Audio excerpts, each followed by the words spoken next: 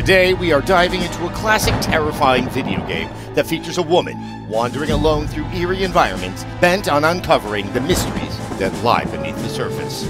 And no, I'm not talking about Heather Mason from Silent Hill 3. I'm talking about Nancy Drew.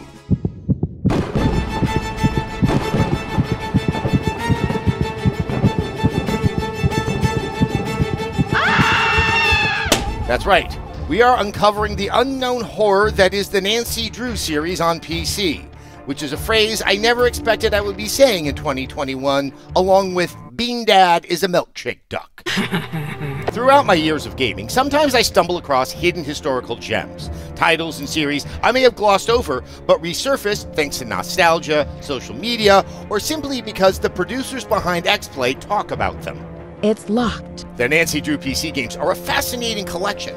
Popular during the late 1990s and early 2000s on the PC, I, Adam Sessler, sadly regret not covering the seminal benchmarks of gaming achievement. What's the matter, Adam? Yeah, Adam, aren't you going to read the script? Sounds like someone doesn't ever want to see the outside of the cesspool again. Look, I just don't know if the Nancy Drew games are all that important. Adam, read the script, or the PS5 gets it. Okay. I sadly regret not covering the seminal benchmarks of gaming achievement on Xplay for all to see. If I were to rate them, I would definitely give them a 3 out of 5. Oh, wasn't hard at all. Thanks so much, Adam. Thank you, Adam. Moving on. There are a lot of PC games from the 90s that have simply been lost to time, particularly the point-and-click adventure genre. Some of them, like Grim Fandango and the Monkey Island series, have received remasters and remakes throughout the new millennium. Most have fallen into obscurity or as Easter eggs in creepy VR realtor tours of hoarder houses, but Her Interactive's Nancy Drew series kept powering through the 2000s and 2010s, delivering 2 different Nancy Drew mystery games a year until 2015, which was coincidentally Vin Diesel's plan for the Fast and the Furious series until The Rock f***ed it all up. These games range from adaptations of classic Simon & Schuster Nancy Drew novels to original ideas crafted by the developers themselves. The premise of each game is fairly similar. Nancy is called in to solve a local mystery, or, while on her travels, she just happens to stumble upon one, like finding an unopened Super Mario 64 cartridge at a Goodwill, and just as realistic. What are you, a cop? From there, the player, as Nancy, is tasked with solving the mystery through exploration, interviewing a cast of curious characters, solving puzzles, and uncovering clues and tools along the way. Additionally, just like the 90s classic Who Wants to Be a Millionaire, Nancy can also phone her friends in each of the games for additional hints on what to do next. Do you think you can help me out? Nancy, be careful. I was afraid that Jake's locker was booby-trapped. Trying to figure out why Nancy Drew is on an open phone line discussing crimes with literal teenagers is part of the charm, I guess. I can almost picture him with a puppy, and it's perfect! And I know some of you are thinking, a game series that's geared towards women with a 10+ rating, it can't be that scary, right? Hey, I thought the same thing too, but I was wrong. Dead wrong. These games are actually terrifying. From their offsetting soundtracks and jarring cutscenes to their psychologically grim, repetitive nature if you somehow cannot get information out of a character, can't find the right item, or solve a puzzle. It's locked. You can easily find yourself going in literal point-and-click circles in these games for hours on end, descending into madness like you're Jack Torrance trapped inside your own digital overlook hotel that smells like a Scholastic book fair. And, oh yeah, there's dying in this series. You can actually die as Nancy Drew in these games, and it's horrifying.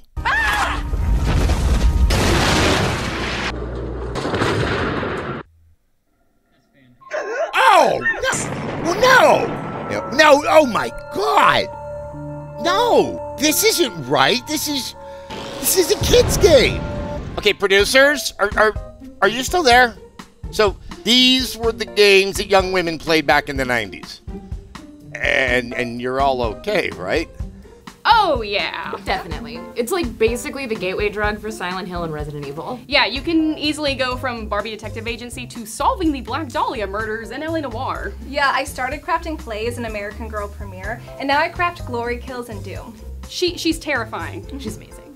Well, you know, you learn something new every day. Or rather, you would have learned that had you lived. But yes, viewers, your eyes did not deceive you. That was Nancy Drew literally dying in a boat explosion because you didn't start the engine correctly. And don't think the developers weren't aware that the brain has plenty of oxygen to experience the pain of burning to death, even in the center of a fireball. Along with these gruesome death sequences, you are also dealing with a cavalcade of characters that, oh yeah, are trying to stop Nancy from solving the mystery by any means necessary. You think you know who to trust, but you don't. Hell, the first game focuses on high schoolers trying to handle blackmail, illegal drug use, and a gun. Yes, a gun. At the end of the game, Nancy has to pull a gun on a grown man in order to solve the mystery. And despite the unknowing terror of these titles, the Nancy Drew game franchise has won over 30 consecutive Parents' Choice Awards and has sold more games than Harry Potter, Myst, and Tomb Raider. You pull a gun on a grown man in a parking lot because you're the hero. Kids don't do that at home, or at least don't do it to me. Over the last 20 years, this series has amassed a following and fan base that are still going strong. There are even Twitch and YouTube streamers that are keeping these games alive by playing them. Now, the series itself? Now, that's a bit of a different story. Within the last 10 years, Her Interactive has gone through a series of CEO changes, layoffs, including recasting Nancy's voice actress Lani Minella, financial changes, and delays, specifically on the latest game in the series, Midnight in Salem. Midnight in Salem was a title that was originally supposed to be released in 2015, but due to the internal troubles mentioned, it received countless delays until it finally launched in 2019. And you thought Cyberpunk's delay schedule was bad. This latest installment was fairly panned by the Nancy Drew fanbase. While some saw it as a shaky but could be worse next step in the evolution of the series, many saw it as the death sentence for the teen sleuth's PC career. We're going down in a blaze of glory. 2 minutes. 2 minutes. The body can still feel pain for 2 minutes after the explosion before the nerve endings are destroyed. Oh.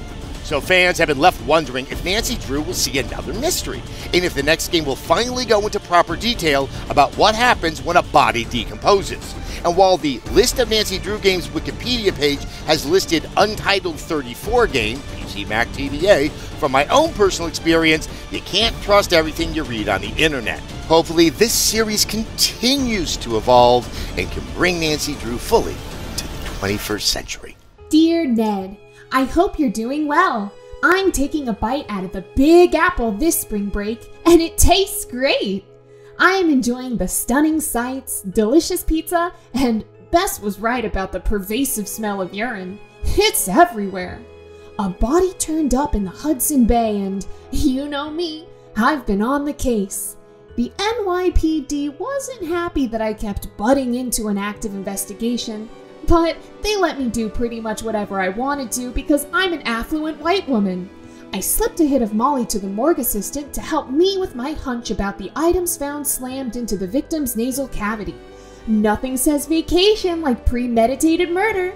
I'll be sure to send you a postcard from the Empire State Building. Talk to you soon. Love, Nancy. All in all, the Nancy Drew series will forever remain a unique chapter in PC gaming history. They were real puzzle games with actual challenges for young gamers 10 and up.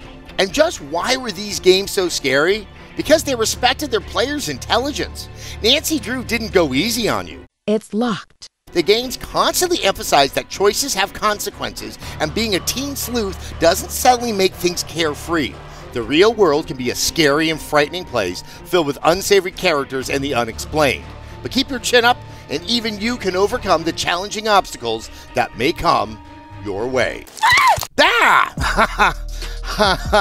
Jesus. So you really played these games as kids? Well, that goes to show you, you cannot judge a game by its target demographic. All right, you made it to the end. So you've learned that these Nancy Drew games are kind of really messed up. I'd love to hear from you about it, especially if you've played the Nancy Drew games. I want to know what you think. And if you haven't, like I haven't, I would like to know what you think. So let us know down there in the comments below. If this video inspired you, then check out Gerard talking about the Hideo Kojima horror game that we never got, and me talking about the get good attitude in games and why I can't stand it. Thank you. And don't explode a boat.